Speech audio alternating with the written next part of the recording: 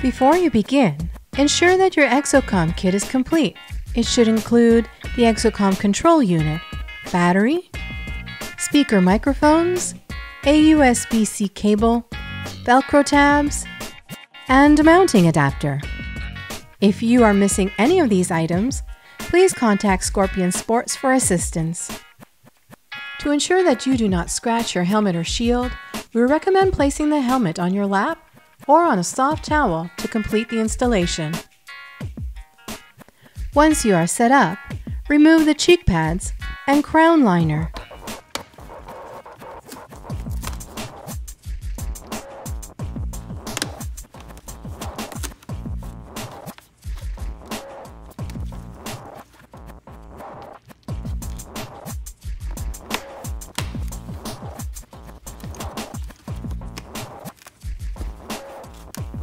And now, you are ready for the install.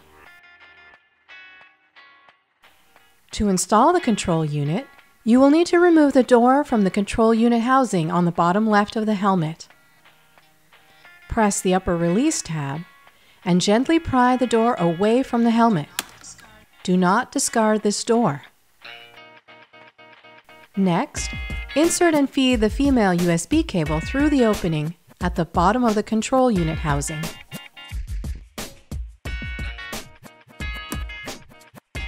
Do the same with the smaller male USB-C cable, and then pull the excess from both cables all the way through until the bottom of the controller is aligned with the bottom of the housing.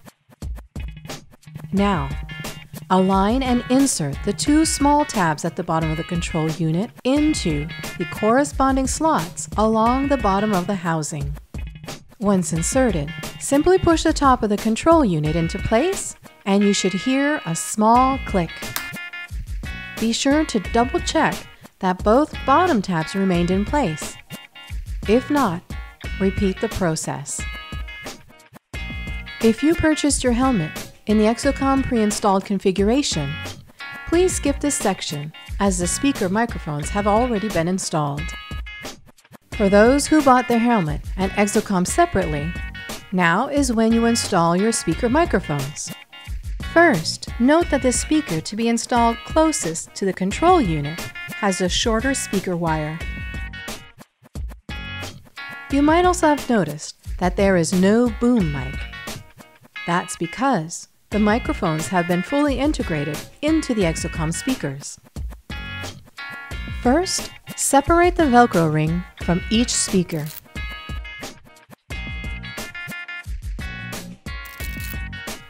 Then, one at a time, remove the protective backing for the two-way tape and install the Velcro rings into the speaker cavity.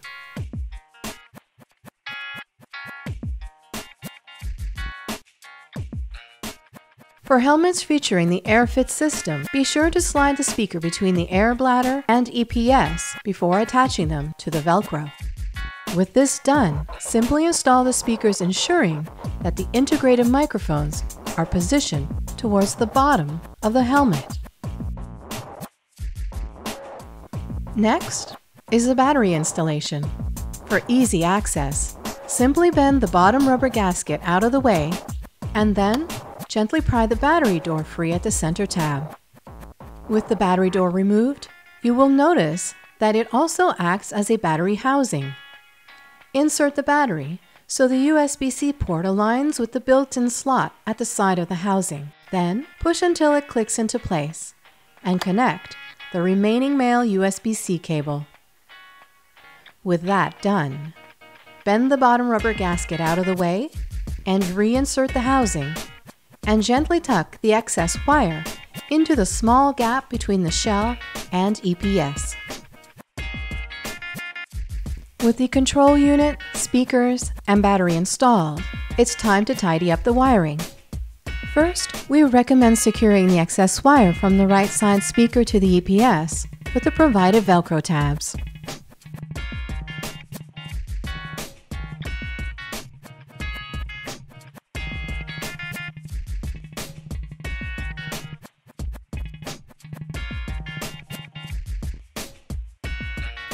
With this done, Connect the male USB-C speaker wire to the female USB-C wire coming from the control unit.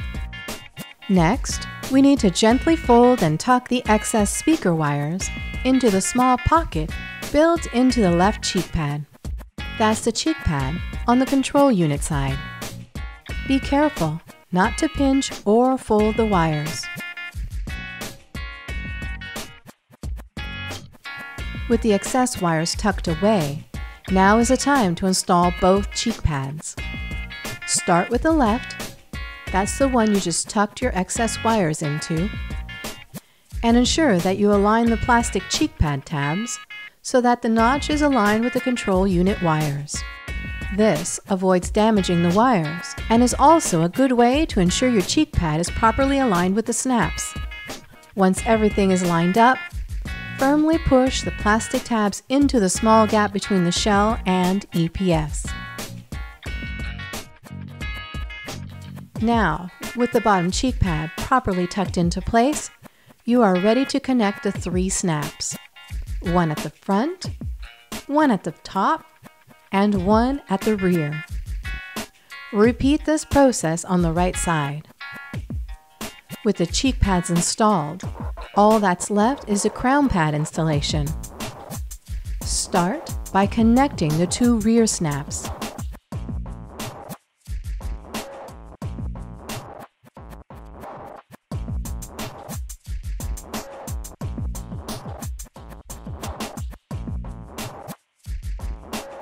Then, align and insert the front tabs along the top of the brow.